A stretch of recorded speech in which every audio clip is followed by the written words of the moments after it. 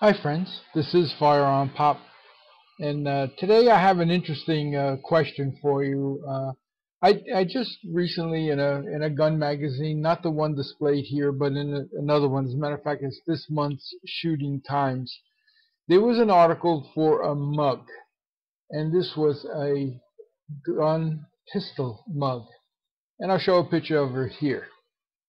Now, at first time I saw this, I said, wow, what a cute novelty item. And I was thinking about getting one. Then I said, you know what, it's just another piece of clutter, and probably will break very easily. Anyway, so I didn't buy it.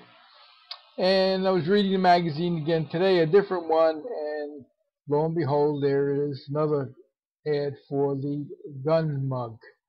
And you can find this gun mug on thinkgeek.com.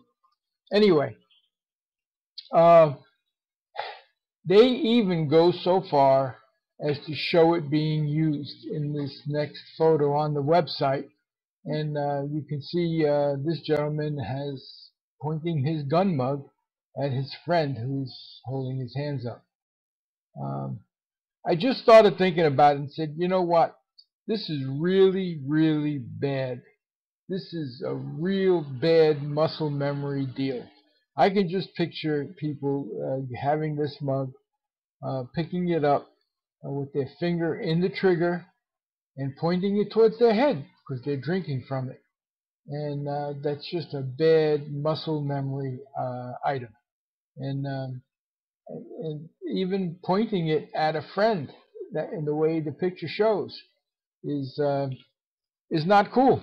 So I look at the gun mug and say, gee, that was a cute novel idea, but is it practical to have? No. Is it practical for somebody to use every day to drink their coffee? I don't think so. But I'd love to hear your comments.